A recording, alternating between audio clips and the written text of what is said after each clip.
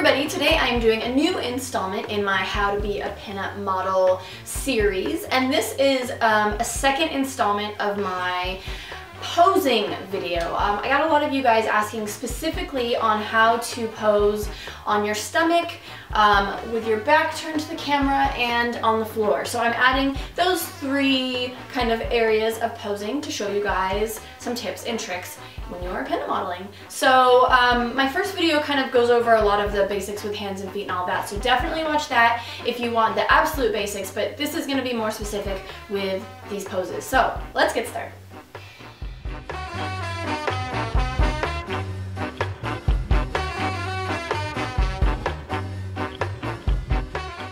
Okay, so we just moved, but we happen to have our old couch in our dining room, so I figured this would be a perfect place to show you guys how to pose on your stomach. A lot of girls have asked about this. So obviously I'm not posing straight at you, but I'm going to kind of show you how to lay. You always want to make sure that your body looks curvy still when you're laying down. So I like to always keep my feet up, because when you put your feet up, it really makes your butt look bubbly. So butt up in the pictures, always make sure that your shoulders are down, because if you scrunch your shoulders up, you're going to kind of sink into whatever you're laying on. So feet up, shoulders down. Make sure you're always aware of your feet when you're laying on your stomach. So make sure your toes are always pointed, legs are crossed, or feet are together.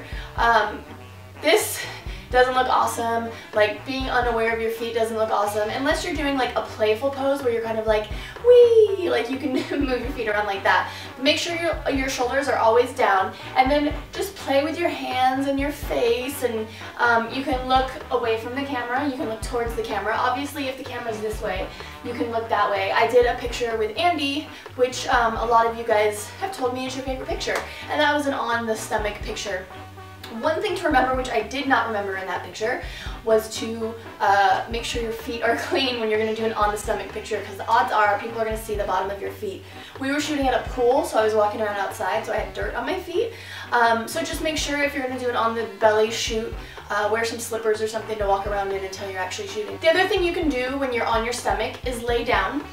So just make sure that you do kind of a fake lay. Because the thing is, if you're laying down on your stomach and you actually lay on your face, you're going to smash your face. So you're going to have like in your cheek, or it's going to pull your eye weird, it'll cause weird wrinkles. So just make sure that you're not actually laying. Make sure your hands are pretty. Don't do the amputee, like make sure you can see both of your arms, because if there's one arm back here, you're going to look like you only got one arm, which is really weird. And then you can also do the side lay, which I cover more in my last video. But stomach is kind of limited in how you can move, because you can't really turn which way or the other. So just be really, really conscious of your arms and your legs and not smashing your face.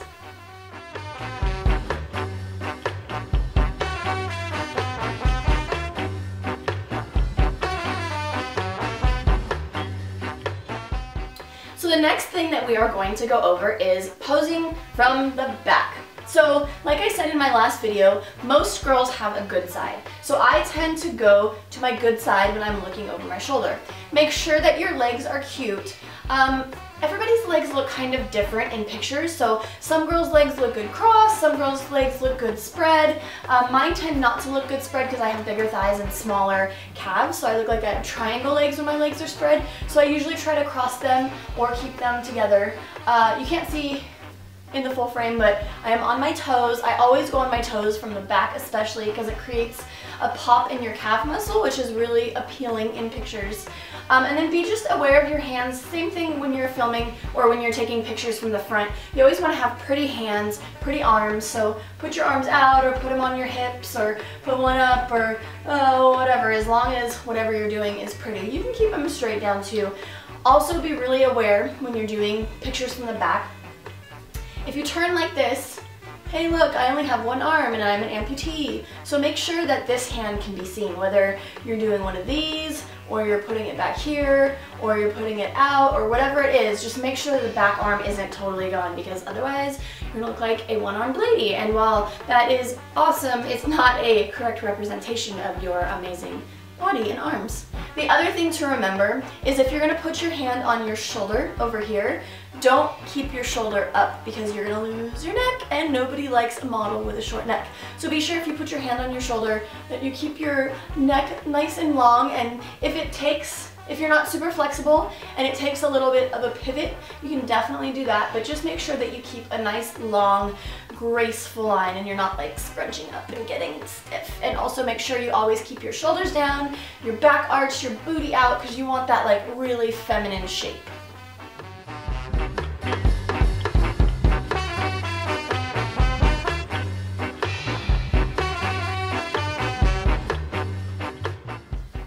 So the last thing I'm going to show you is how to pose on the floor.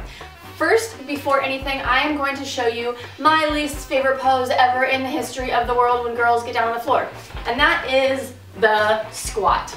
This does not look cute. It looks like you are pooping. Nobody wants to see a pretty lady pooping. So if you are going to do something where you're down, make sure your knees are together, make sure your feet are pretty. So if you want to prop up on your back toe, point your back or your front toe so that you have a nice pretty foot, because this, not cute. If you have heels, just make sure that your heel doesn't look like it's not coming out at an awkward angle. This is totally something you can ask the photographer, because they are there to make sure that you look good. So you can ask them like, does my foot here look weird or whatever. You can also do one straight foot in the back or one straight foot in the front. Totally depends on your balance. I have awful balance, so I don't tend to do this pose very often. What I like to do is knee posing. So make sure, same thing when you're posing on your knees as with the arm thing, that you don't look like an amputee. You want to make sure that you can see this part of your leg. Obviously you're not going to see the back part of your leg because of the way your leg is angled, but as long as you have the front leg there, you're fine. But you don't want to like cover it like that, because as you can see, I look like a double amputee. So what I usually do is kind of sit up a little bit. It's hard to do for a long time, especially if you're on hard floor, but just tell the photographer, like, give me a countdown, I'm gonna pop up. It's the same thing like if it's bright outside, when you wanna keep your eyes open, do a countdown and then open them at the last second. The other thing you can do sitting down is both of your legs this way. Just make sure, same thing, that your toes are pointed. This is a really great pose to practice in the mirror, especially because when you're sitting down, something that might look right to you looking down on your body, straightforward, looks really weird and awkward. So just make sure that whatever you're doing looks right from the photographer's point of view. You can also do knees up, which is one of my favorites. Same thing, keep your toes pointed. Make sure that you're doing this pose from an angle, because if you go straight on, you're gonna look like the tiniest person ever made. And the point of modeling is to make yourself look taller and lithe and graceful, and you don't so much when you're from front on. So do it sideways, and you can also do, you know, your legs at different angles. Make sure when you're sitting down too that you keep really good posture, because if you're doing one of these, you just don't look super amazing, and this will help keep you long. You can put your arms up or in the air or whatever you want to do. You can keep them down. Make sure you keep them down to keep your hands pretty. The fun thing about modeling on the floor is that you can really play with where your arms and your legs are going. You can also lay down if you want to. Laying down, I think, is better if the photographer is directly above you or a little bit behind you. As I showed in my last video, when you're laying down like on a couch or something, it works better for that. Just be very, very aware of your hands, your feet, and your posture, because you really want to elongate everything and make sure that every part of you looks really feminine. So that is it, my second part of my posing video. I hope this was helpful. If there are any other pieces of posing that you guys want to know, definitely ask. If you have any comments or questions, leave them in the box below. I'm always here to help. I'm really excited about making more videos on how to be a pinup model, so if there are any other facets of this whole thing that you guys are dying to know about, please let me know. I'm here to be helpful.